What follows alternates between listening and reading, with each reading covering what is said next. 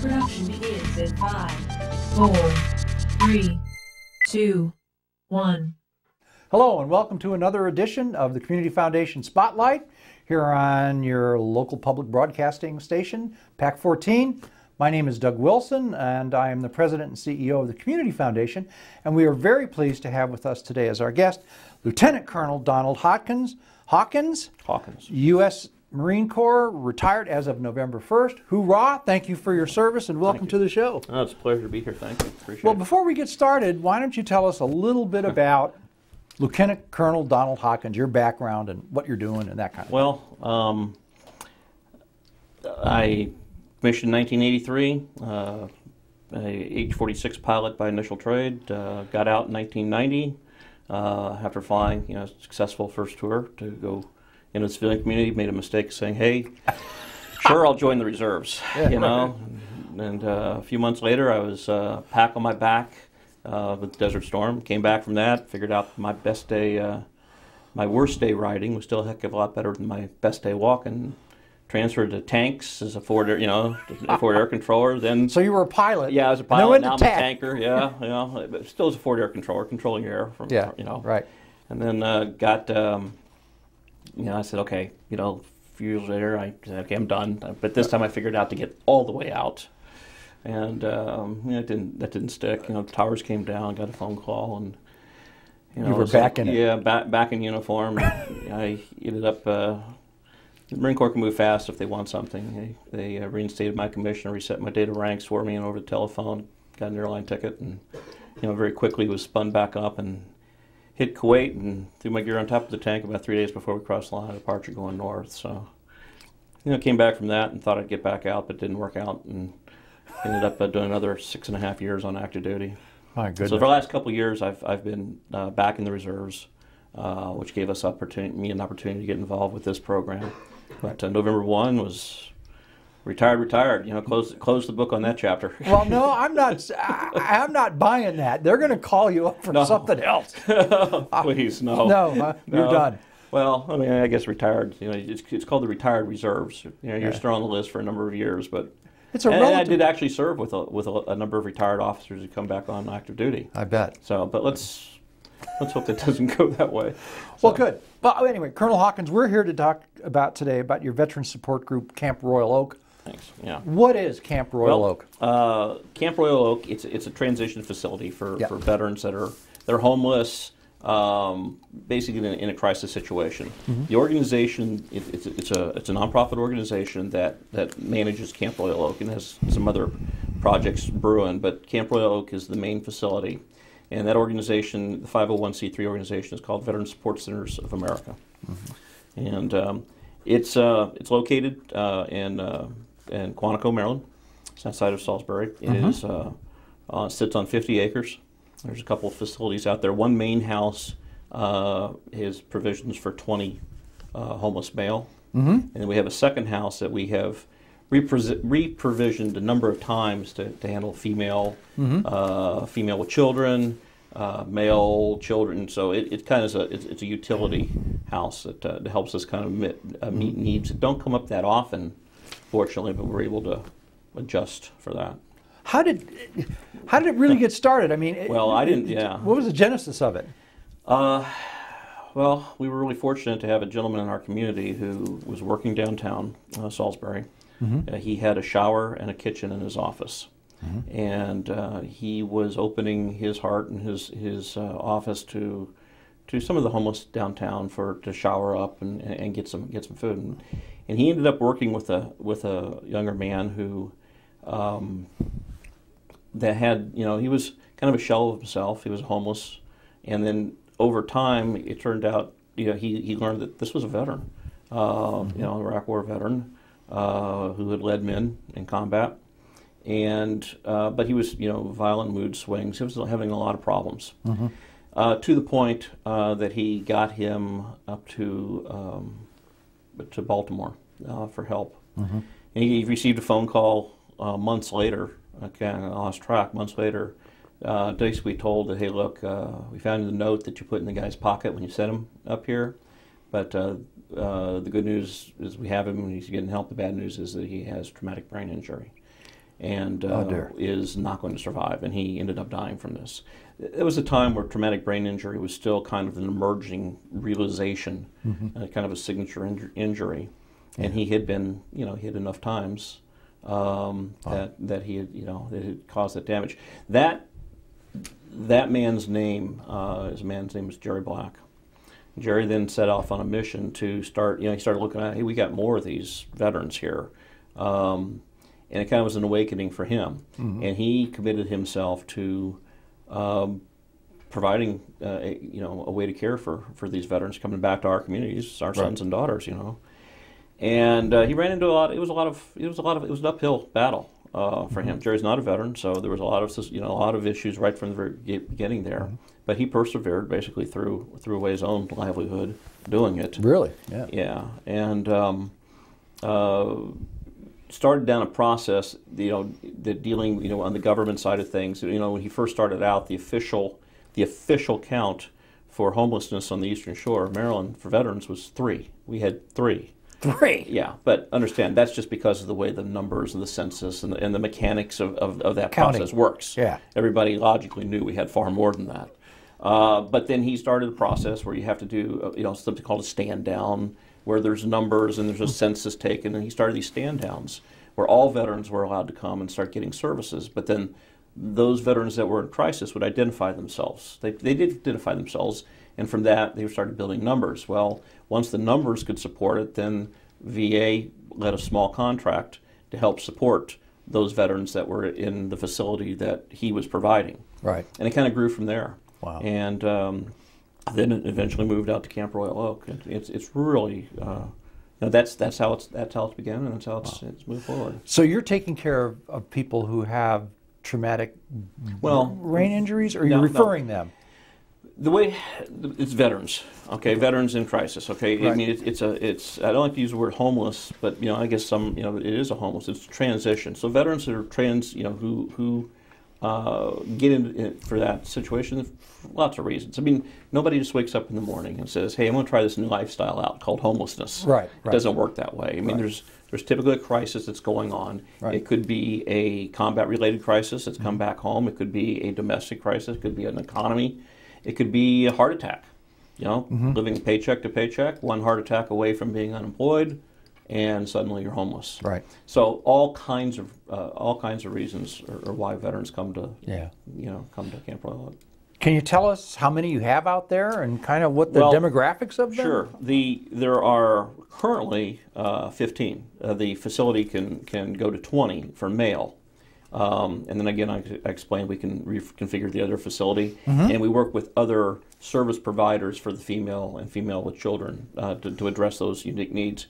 So there's 15 out there now.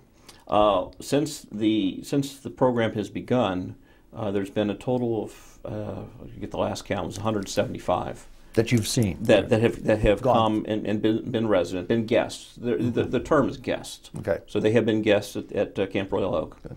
And of that, 97% have successfully transitioned back.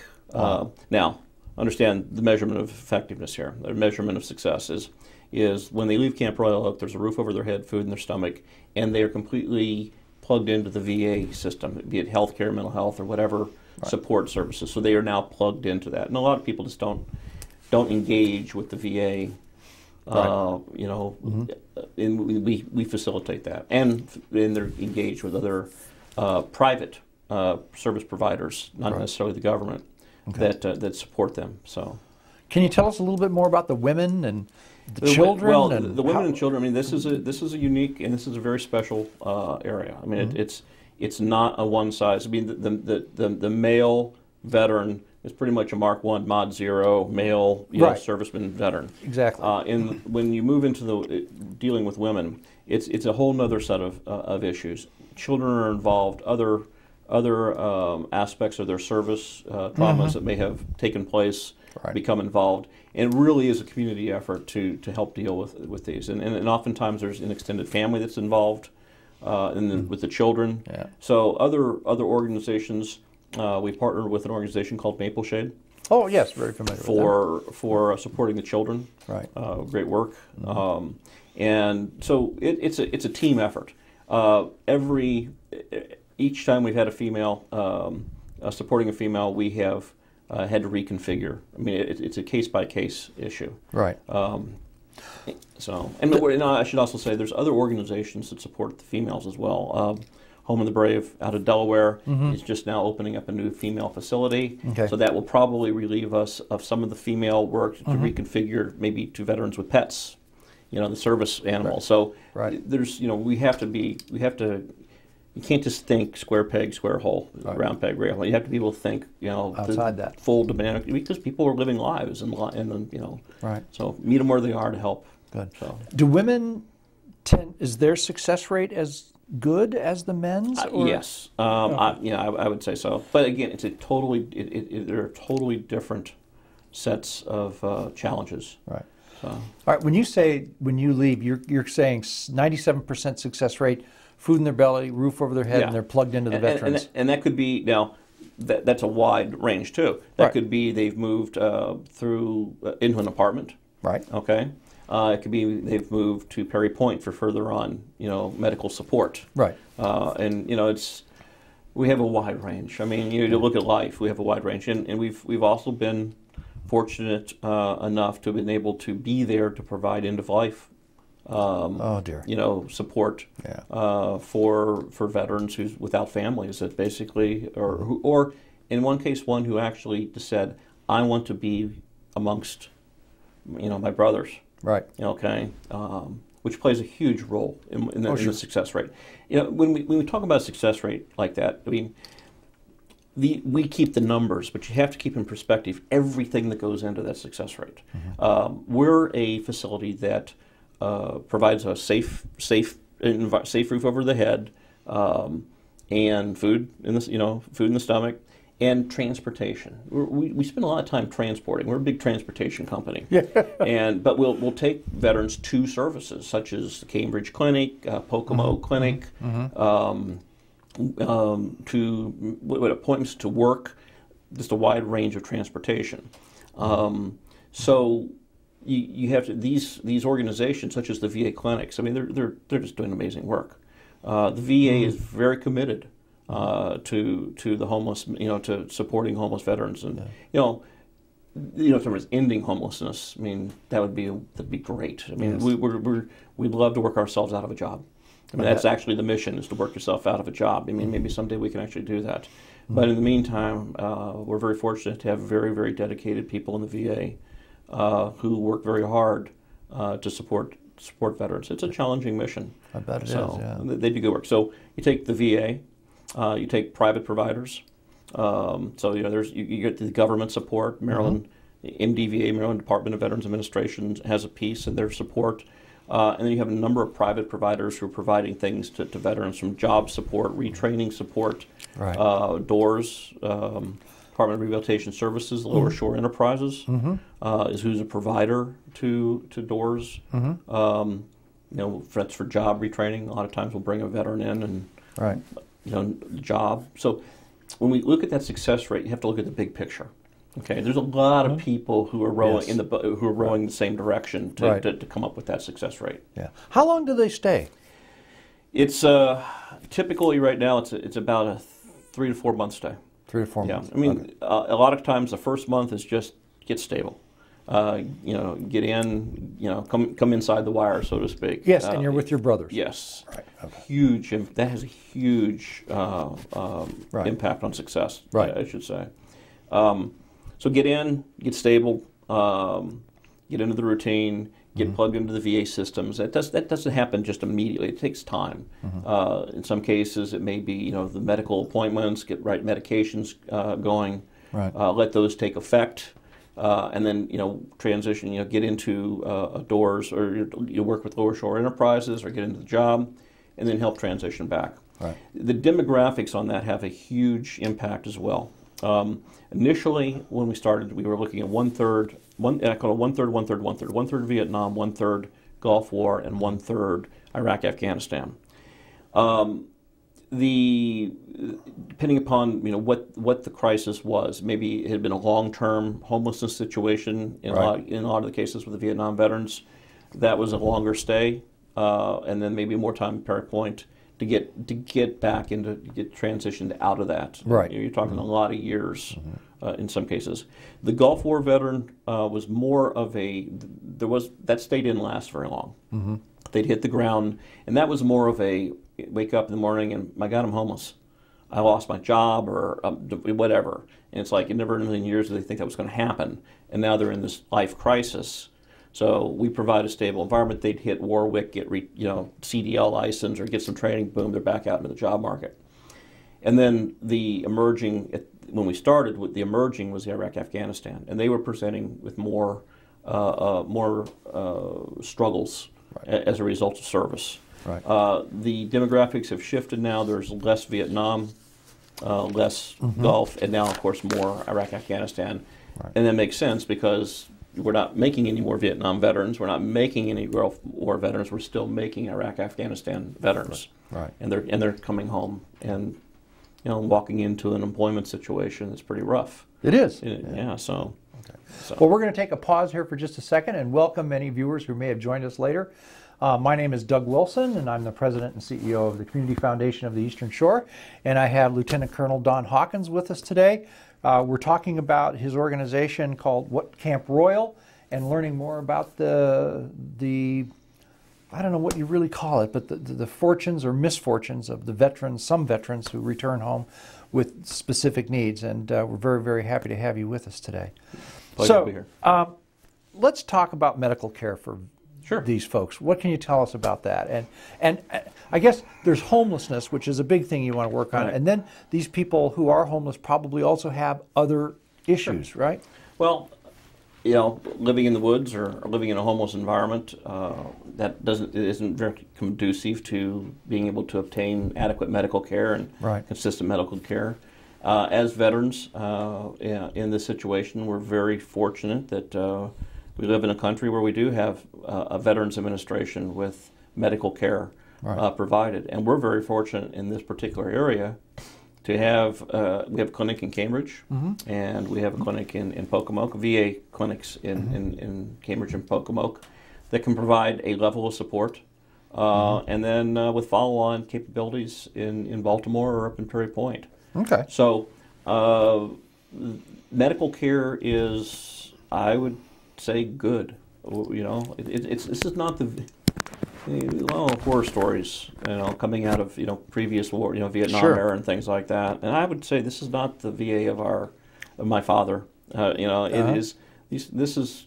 I'm really. I've really seen some great things happen. Yeah. Some people really get some help that they really need, and whole personalities turn around. Yeah. And real human beings emerge, come back. Right. That's wonderful. I mean, the stories, there's lots, from literally having to talk somebody down off the top of a refrigerator, in the middle of the night, consistently, just, those type of panic attacks, to, honor student. Yeah.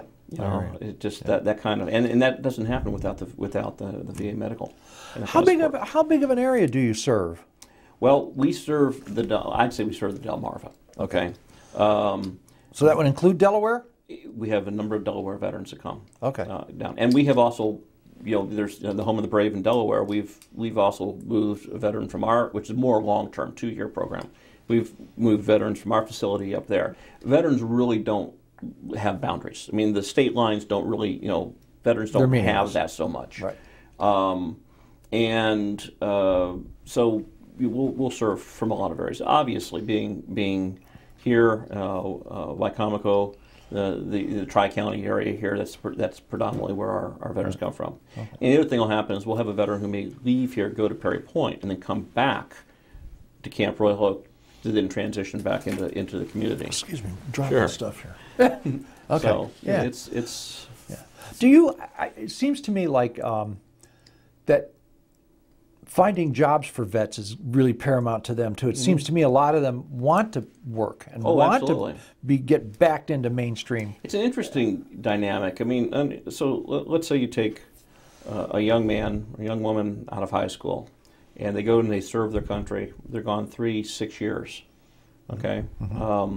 In that time, they have been challenged. They have led, service members. They have had immense responsibility, and they come back to the community. Yeah. And when they come back, they find that those jobs, the only thing is an entry-level job. Those supervisor jobs, people have already came out. They had those jobs. They've worked their way up within the company. Now they can come in. Hey, you've been in charge of the motor pool. You've been coordinating convoys. You've been, planning convoys. But we have a job here where you can change tires. It's very difficult. It's very difficult. Yes. And then it's very hard to there are issues in just relating, decompressing from those situations. So it's not just have a job. It's a job that is is got commensurate with your abilities and your education. Like anybody, like any human being would be looking for. Yeah. And compound that these are tough times. Well, they are tough times. And so everybody, you just have to compound the situation. But helping people understand or be able to translate the skill sets that a military member has into the civilian.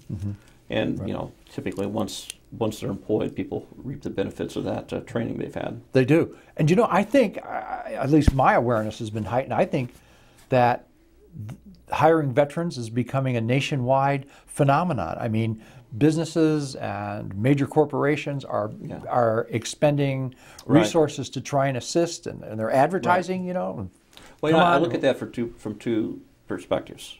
One, it's a very noteworthy, and it's the right thing to do. So businesses want to be involved with doing the right thing. Right. But there is also a positive return on the investment. They are businesses at the end of the day. Right. They have to operate, and they're getting a great return on their investment when they hire a veteran. Right. Because the taxpayers have spent lots of money instilling that discipline and those organizational skills and time management skills and commitment and loyalty into these individuals, and then the business gets to benefit from that. Right. So it's a two-way street. The business gets something out of it as well. I know they do, but I'm glad they're doing it. Yeah, I mean, the awareness now is much better. Absolutely. Where do you get your funding from? Well, that's a funding comes from a lot of sources. Okay. And I think what we need to understand as a community, this is to me would be like the most important thing to understand, is we cannot depend upon the government to take care of our sons and daughters. Okay, we're a community. This is our responsibility. The government does a great job, and they provide. The Camp Royal Oak has a contract with the VA for every veteran that's in there. There's funding that is provided, but that's based upon the actual that covers the actual cost of supporting that veteran. It doesn't necessarily support all the infrastructure costs. Transportation costs. I mean, there's a lot that goes into that, and that's that's the private sector that comes in our community that comes to make that happen. Okay. Community Foundation has been very key in helping bring us together with people who have been able to provide support. Corporations, individuals, some from the veteran service organizations, and that all comes together. It has to be a public-private team. Yeah. We can't do it otherwise. And to think we can do it otherwise is right. Is there anything that you need specifically? I mean, we have a pretty good viewing audience out here. What do you need? Right now, like I said, one of our biggest factors is transportation. It's great that we're out there in Quantico. It's a ways away. It's quiet. It's a good environment for decompressing. Right. And working as a team of veterans out there. But it's a ways out there. We basically have driven the wheels off of 2 of our vehicles. So we are in need of vehicles. We're in need of, you see some van types? Van, a passenger van, and then what we really need is a diesel. You see the lower shore, or the transportation vehicles. It's a minibus. Minibus. It's something like you'd take from the airport over to the rental car. Not the great big buses. One that has a wheelchair lift on it. So those are the 2 things that are really focused on right now. So if someone knows of a veteran that needs help or coordination or assistance from your organization, how do they get in touch with you? All right, thanks. This is here's the phone number. The duty phone at Camp Royal Oak is 410-873-2550. So Okay. 410-873-2550. Just ask to speak with the duty supervisor. Okay. Or go to the website at http://www.vscoa.org. That's www.VSCOA.org. Great. Okay? That's lovely. All right. If also, you know, I think we talked a little bit previously about the fact that you need a vehicle, particularly this minibus, this diesel kind of thing. Right. That I liked your characterization of it's something when you go to the airport, you Yeah. driven to your I was trying to rental think, how car. do you explain this thing? And well, that's typically what I. Yeah. So if you're out there, you have one of these, you have access to one of these, they are in desperate need, get in touch with the colonel. That would be terrific. Otherwise, I'm quite certain that you're willing to take donations of Absolutely, and there's a way to do that. or another. There's a way ways to do that on the website too, and it works. There you go. So go to their website. They're in desperate need. These are our sons and daughters who have fought for our country, died for our country, and have consequences as a result of their service. And we thank them for it, but we need to help them now. And as you've said, it is a community debt that we have to pay. It has to be a community effort. It has to be a community effort. Anything else you want to leave us with? No, I just want to say thank you for the opportunity to bring this to the attention, and I appreciate people listening and responding. Colonel, it's been a pleasure. Thank you. Hoorah is right. Thank you for joining us today on PAC 14 on the Community Foundation Spotlight, and hope to see you again soon tuning in to another program. Thanks very much. Bye-bye.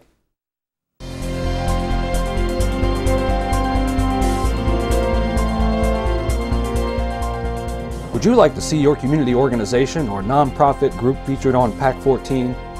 To get started, contact us at 410-677-5014 or visit our website at www.pac14.org. PAC 14 is a great way to connect with your community.